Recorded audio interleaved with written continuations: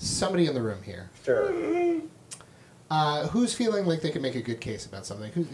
Who's feeling like they could educate me on the benefits of something? I want you to sell me something. I want one of you to sell me something. Well, I am a marketer. All right, Jordan. What's up?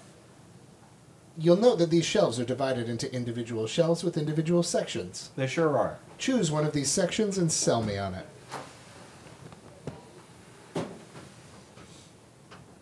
Because I'm in the market for a section. You're in the market for a section, you say? Yep.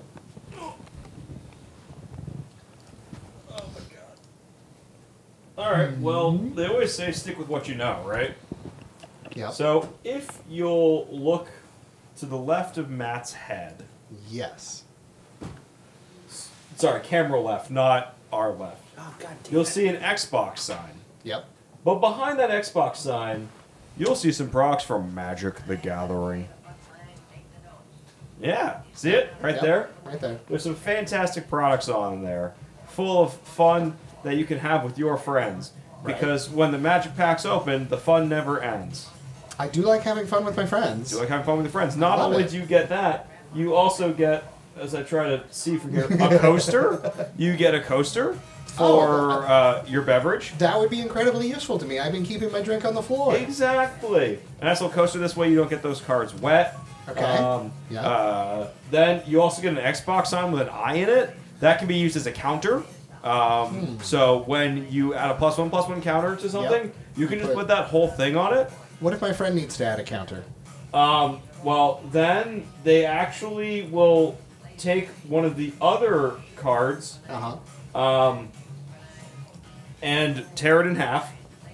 Okay. You'll use one of the insert cards and tear it into pieces that you can use as counters. Okay. What if I don't have any friends, though?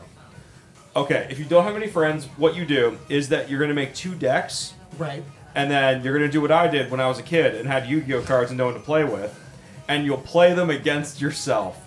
Pretend that you don't know what the other thing has. Yeah, no, I'm... And then you'll question about why you're saying this on a stream many years later. But you know what? We all grow up eventually.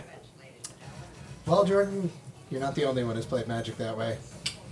Sometimes we call it gold fishing, of testing your deck. You're just playing with your own deck. Yeah. But as a kid, you cannot be I trusted. play with my own deck all the time. Someone else. And then I'll finish that up with hashtag WotC staff, but that's absolutely not how I market my own things. Chat, get out of here. Except for the part that Matt said. That was not hashtag WotC staff. That was Matt playing with his deck live on stream. That was hashtag Matt staff. Oh, The